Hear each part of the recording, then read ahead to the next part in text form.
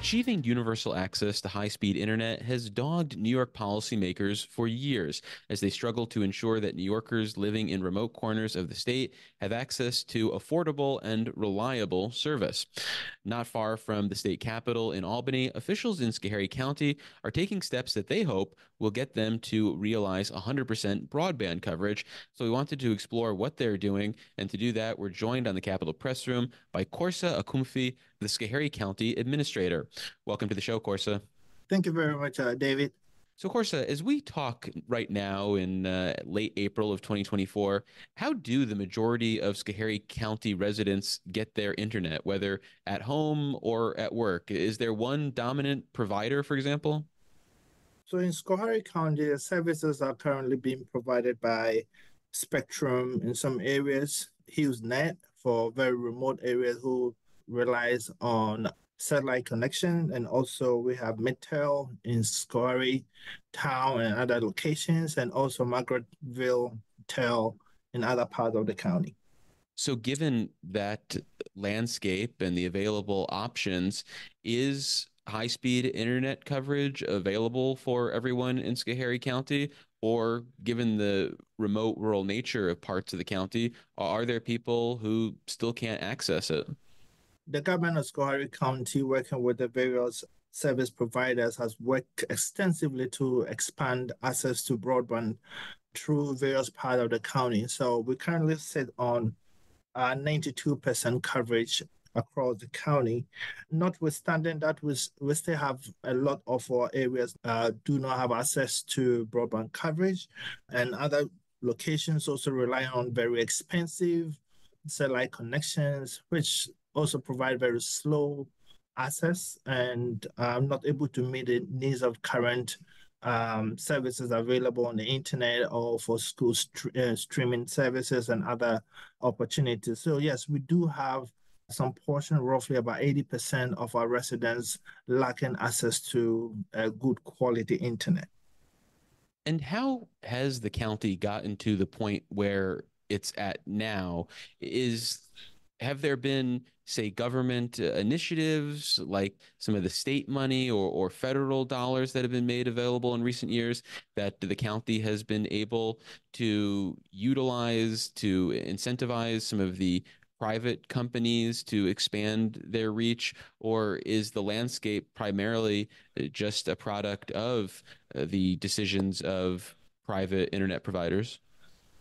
The state had took advantage of the ARPA funding back in 2022 to evaluate our coverage area in terms of broadband access. So we utilize $100,000 from the ARPA funds to analyze our broadband map and also examine impact of a countrywide broadband services and how that can influence processes within the county. Through the funding of $100,000, working closely with Schoharie Economic Enterprise Corporation, SEEC, and FAR Technology, as well as information from Midtel, we were able to conduct analysis to understand part of the county that were lacking access to broadband services. We also undertook extensive analysis to see how, if we're able to achieve universal access to broadband within across the county, how that will impact on the economic position of the county in terms of growth opportunities, increase in revenue in the county, and other specific needs to try and understand the value broadband can provide to our residents, as well as our taxpayers, and also the government as a whole. And that investment gave us the roadmap to where we are. We basically prepared ourselves towards the BEAD program being launched by the federal government, and that gave us the impetus to be able to submit an application towards trying to achieve the universal coverage. Well, let's talk about that roadmap and the application that was submitted. What do you see as the path forward for potentially getting to 100% coverage? Yeah, so Schoharie County is one of the smallest county in New York State. And because we also lie just on the horn of the capital region, it basically becomes a bit challenging for us to be able to meet the needs of our residents based on the size of our tax base. We are also one of the most higher tax county because of the size and the complexities of our economy. Because we don't have a big industrial base, we don't have a huge economic base, and basically relies a lot on Albany for residents, for shopping, and all that. So we believe that this approach towards broadband coverage will help in industrializing the county as we move forward and try to diversify our economy and also be able to increase our tax base and reduce the tax position of the county. And those are the key drivers behind this quest. So those engagement and working with our close partner, we're able to pull together the ideas as to how we need to approach the universal access as an option and also identify the key opportunities that exist within the county and also other key allies across. So it gave us an opportunity to be prepared for the MIP program with the state commitment towards treating broadband as a utility across New York State, give us the opportunity to jump on that and provide our residents with the services. Hopefully, getting this grant will be a great support for us. And also, there is a commitment from the county government in achieving that objective, and we're continuously analyzing and evaluating our processes to ensure if we are awarded the grant, we have the tools and resources in place to be able to achieve the said outcome. So would realizing the grant simply subsidize the private providers to build out the infrastructure to reach the people who are unable to access high-speed internet, or would it come with other conditions as well, such as guarantees about cost or reliability of service? Through our analysis, we're able to establish that the county may need about $33 million to be able to have a universal access across the county. The grant does have a parameter up to $30 million. We have engaged with Connect All, that is administering the MIP grant application and providing with our plan and the cost implication on providing the countywide access. The commitment from the state indicates that they're willing to work with us to be able to achieve that objective. So that is for the capital investment. The other side of it is operational expenses. We are working very close with Mattel, who is our partners in this endeavor, to be able to ensure that there's operational efficiencies and also looking at other opportunity to ensure they're able to not just build a system, but to be able to effectively and efficiently run it.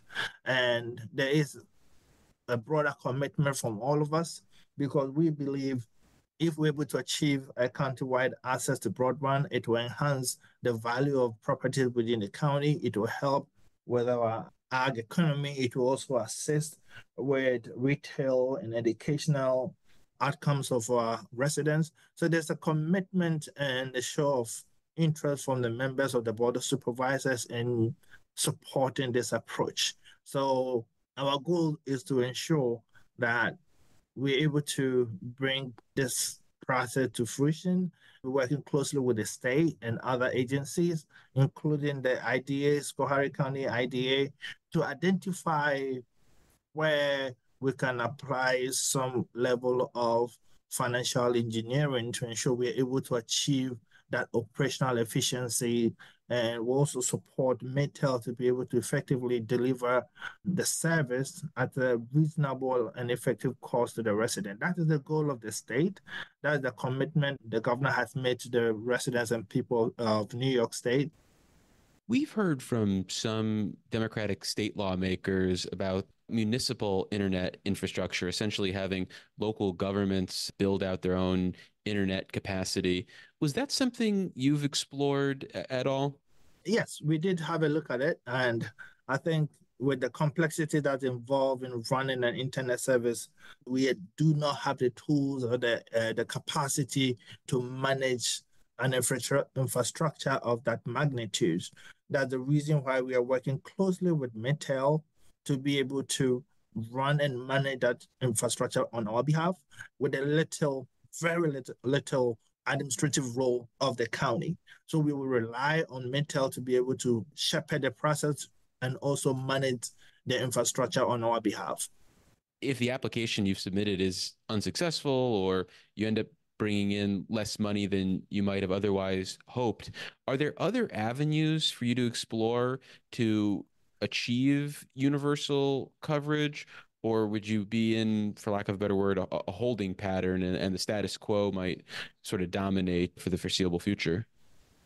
Yeah, we are also looking very close to the BEAD program that is expected to be announced, I believe, by the end of June, May or June.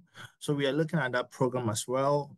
We also have Spectrum that is working on that program to be able to provide coverage across the county as well. But the bid arrangement is completely different. So if the MIP program is unsuccessful or the outcomes are less than what we expected, we reevaluate our position and then try and identify the efficient and effective way of still achieving that 100% coverage across the county. So achieving that outcome is important to us, and we will be exploring all opportunities and avenues to get us to that end goal. Well, that's all the time we have for this conversation. We've been speaking with Korsah Akumfi. They are the Schoharie County Administrator. Korsah, thank you so much for making the time, and good luck with your effort to expand access to internet coverage. Thank you, David, and thank you to your team for giving us this opportunity, and I'm excited about this.